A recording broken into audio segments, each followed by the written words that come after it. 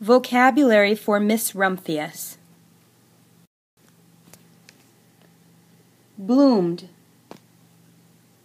It is a verb. It means had flowers that opened up, blossomed. This summer my flowers bloomed. Lupins. It is a noun. It means flowers of a certain type that grow in a cone-shaped cluster.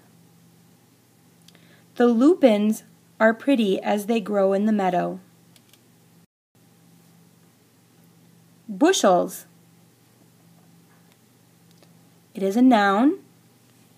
It means amounts that each equal 32 quarts.